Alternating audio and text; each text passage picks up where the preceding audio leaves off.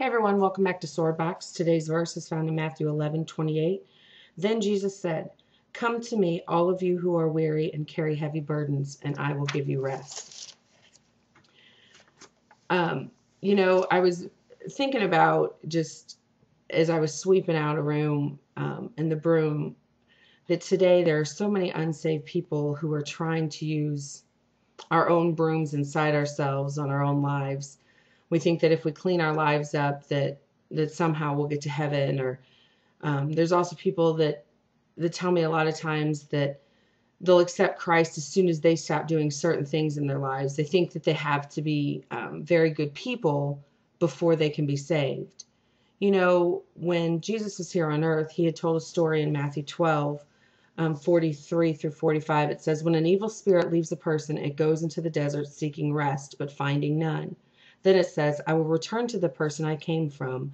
So it returns and finds its former home empty, swept, and in order. Then the evil spirit finds 7 other spirits more evil than itself, and they all enter the person and live there. And so that person is worse off than before. That will be the experience of this evil generation." You see, this man in the story got rid of all of his evil habits, even swept his house out. But what happened? The old habits returned, and even more wicked ones came with them. And the last state of that man was worse than the first. You see, he tried on his own efforts to get rid of the sin, and he failed.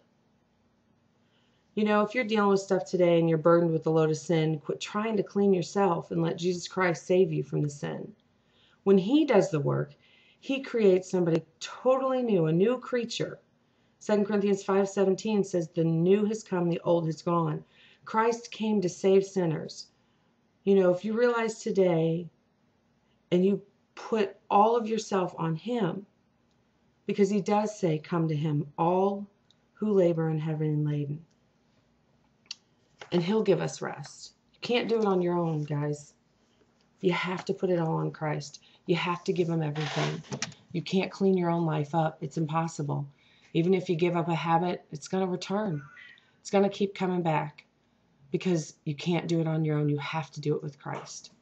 You guys have a great day as we go throughout the day, and I'll talk to you guys tomorrow. Bye.